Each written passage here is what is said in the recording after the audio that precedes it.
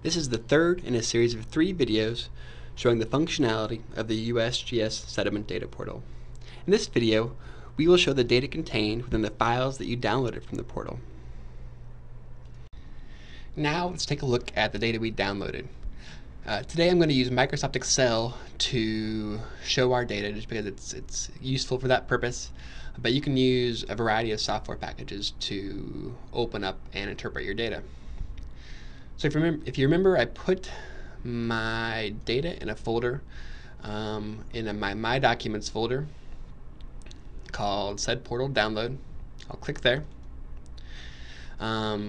You'll see that I have 4 files in my folder. Sometimes Microsoft Excel will display no files because its default is all Excel files. Just note that you need to go into all files to display your data. And you can see the 4 files that we downloaded earlier. Let's go and open up daily data.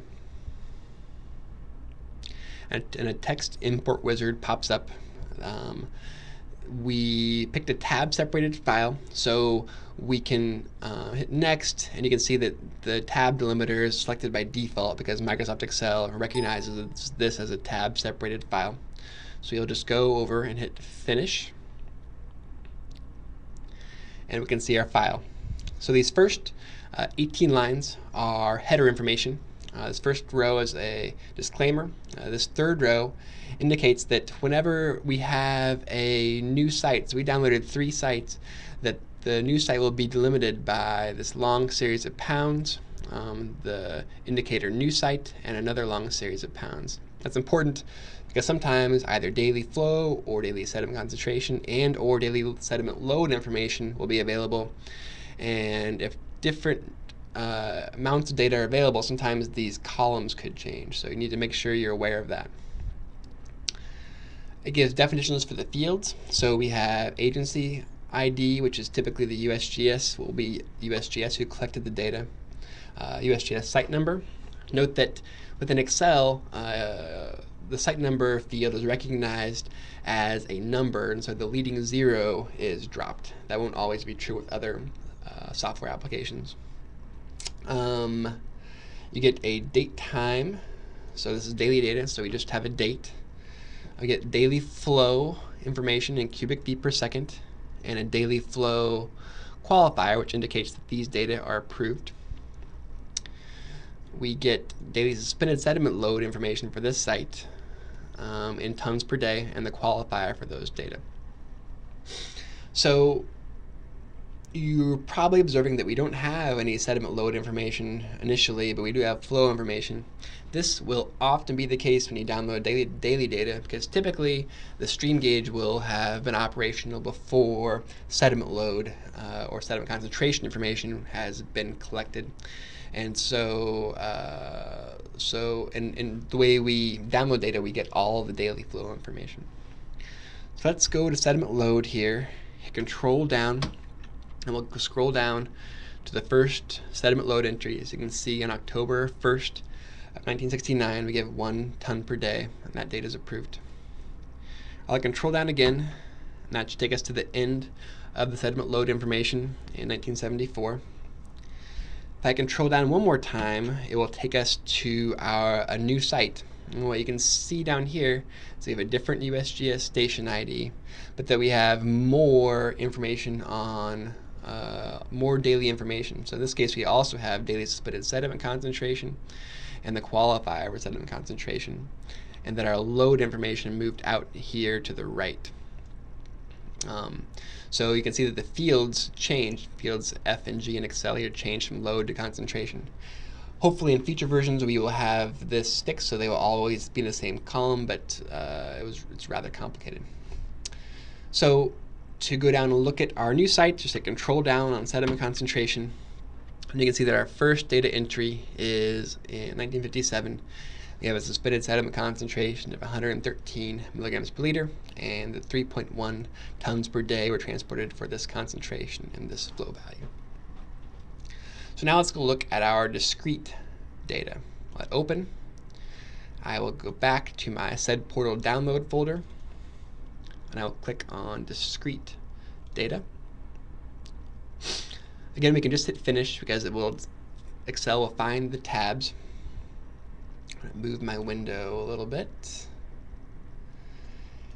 You can see we have a much longer header because we have a lot more information with our discrete data, so going down to line 52. So the information we have includes information on the USGS site number, USGS station name, the date and time of sample collection. These D comment and I comment fields are quality control codes. Look into the user guide for more information on those. Suspended sediment concentration, information on daily or instantaneous stream flow, gauge height. Rows 13 through 23 are various categories of suspended sediment grain size information. We have loss on ignition. TSS and SS are different codes for suspended solids. Rows 27 through 32 are various information on how the sample was collected, the method, the purpose, and type of sample, etc. We have width and velocity. We have turbidity codes from 35 to 41 that indicate different measures of turbidity, water temperature, air temperature, different measures of specific conductance, dissolved solids, pH, and in some cases there are samples that have end dates and end times, which generally are samples that have been collected over a long period of time, but this is relatively rare. And then down below this, you can see our data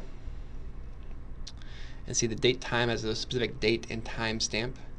For the discrete data, there is no, all the data are in the same row. So as you scroll down here, if you hit control down, you will see that we have a new site ID, but the station numbers will just change here in column A. There's no new identifier because all the same data are in the same columns. Now let's go look at our site attribute information. Go back to my Sediment portal download. I'll click on daily sites. Again, daily sites and discrete sites will contain the same type of information, but they just correspond to, daily sites correspond to sites in the daily data folder, discrete sites correspond to sites in the discrete data file.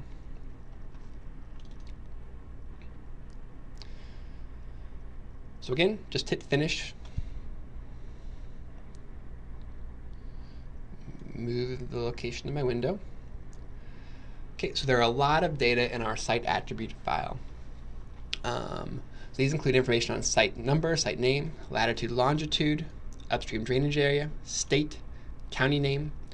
We have both the codes and names for level 1, 2, and 3 ecoregions. We have the codes and names for HUC 2, 4, and 6 codes, so the region, subregion, basin, and subbasin. And then we have average upstream characteristics, landscape characteristics. So this is information, average upstream information on soil permeability, base flow index, soil erodibility, which is the K factor, rainfall runoff factor, average precipitation from 1971 to 2000, percentages of urban, forest, and agricultural land use, the number of major dams as identified by the National Inventory of Dams, and you can see there's a specific categorization for what is or isn't a major dam, the total National Inventory of Dam storage in acre feet, percentage of clay, sand, and silt on average in the upstream basin. This benchmark indicates whether the site selected is a USGS hydrologic benchmark site.